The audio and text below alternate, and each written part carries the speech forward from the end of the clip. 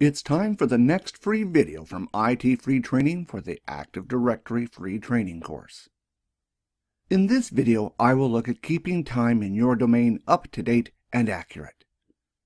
All computers have a BIOS in them with a battery backup. The battery ensures the computer's internal clock keeps time even when the computer is shut down and not plugged in. Due to a number of reasons, the time on a computer may drift from the correct time.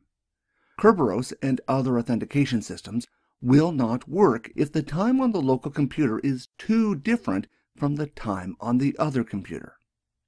If you attempt to log into a domain and the time on your local computer is too different from the time on the domain controller, you will not be able to log in. For this reason, it is important to keep the time on all the computers on your network up to date. To keep time accurate in the domain, Microsoft uses a hierarchy method of time syncing. The root of hierarchy is the domain controller with the PDC emulator operational master role. Under this, you have your domain controllers. All the domain controllers in your domain will sync their time from the PDC emulator. The clients on the network, and this includes member servers, will sync their time to the closest domain controller. If the domain controller holding the PDC emulator role is down for an extended time period, this can cause your client computer times to drift. Since the PDC emulator plays such an important role in time synchronization, it is important to try to keep the time on this domain controller as up to date as possible. If your company has the money, they may consider installing a hardware clock in the PDC emulator. These clocks are more accurate than the clock found in the computer. In most cases, a company will choose to sync the PDC emulator internal clock from an external time source. This is generally the preferred method because it will keep your clocks accurate and costs nothing in additional hardware. If your network does not have internet access, for example, it is a secure network, you may have no choice but to install a hardware clock in your PDC emulator to ensure the time stays accurate. If you have a multi-domain environment, you will have one PDC emulator per domain. In this case, it is recommended that the child domain's PDC emulators are configured to sync their time from any domain controller in the root domain. The choice of domain controller can also be the PDC emulator in the root domain if you so choose. If you decide to configure an external time source, you need to understand a little terminology on how external time sources work. External time sources use a hierarchy with each level of the hierarchy called a stratum. At the top of the hierarchy, or stratum 0, are very reliable clocks. These are hardware atomic clocks, GPS clocks, and radio clocks. Stratum 0 clocks are corrected directly to Stratum 1.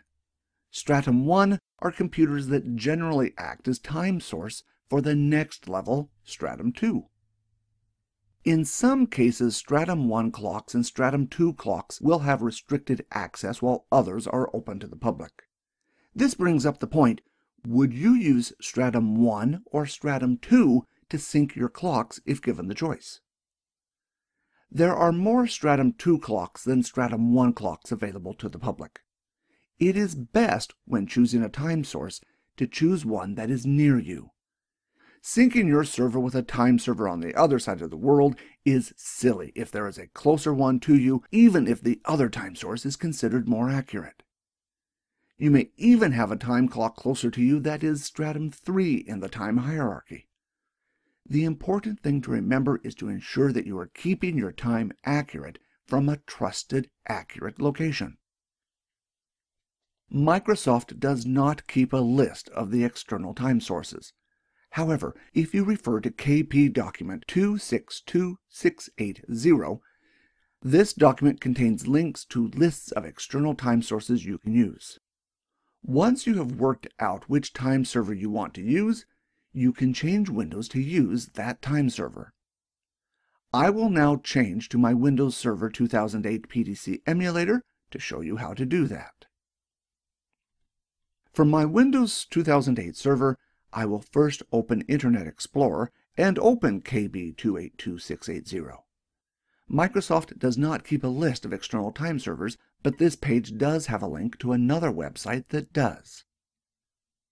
About halfway down the article, you can see the link for Stratum 1 time servers, and below that, the link to Stratum 2 time servers. In my case, I will select the link to Stratum 2 websites.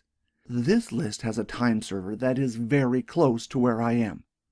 Due to the ever-increasing load on Stratum 1 time servers, they ask that you use Stratum 2 servers where possible, as there are more of them and there is generally less load on them.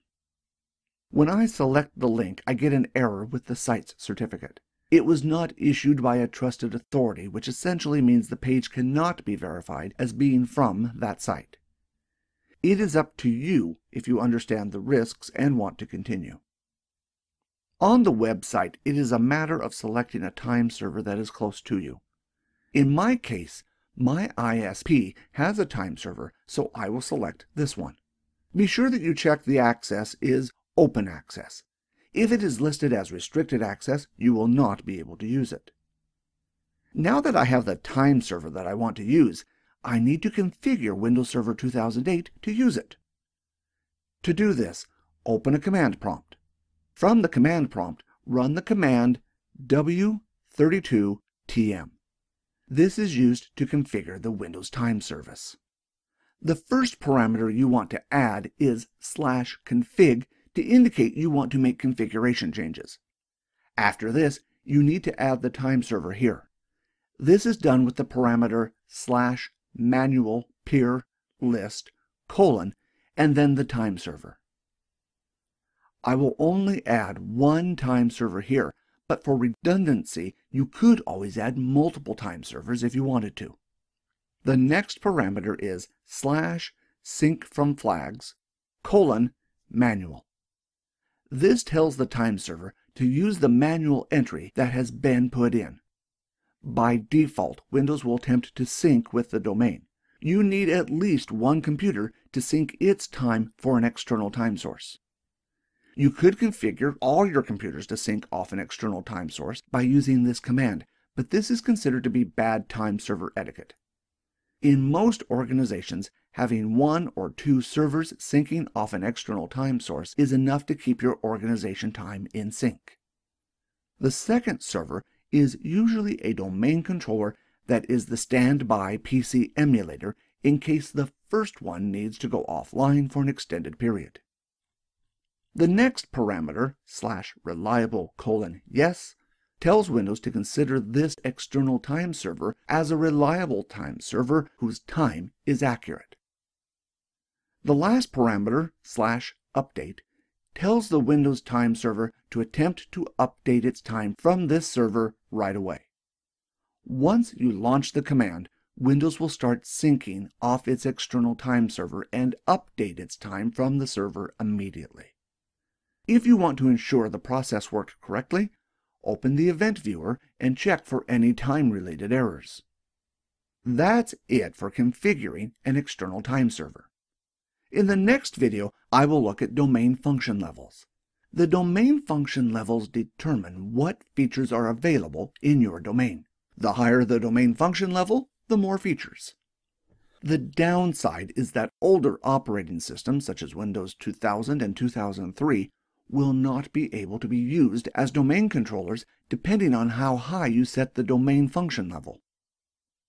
This is only one of the free videos for the 7640 course provided by IT Free Training. For the rest of the course, please see our webpage or YouTube channel. Thanks for watching.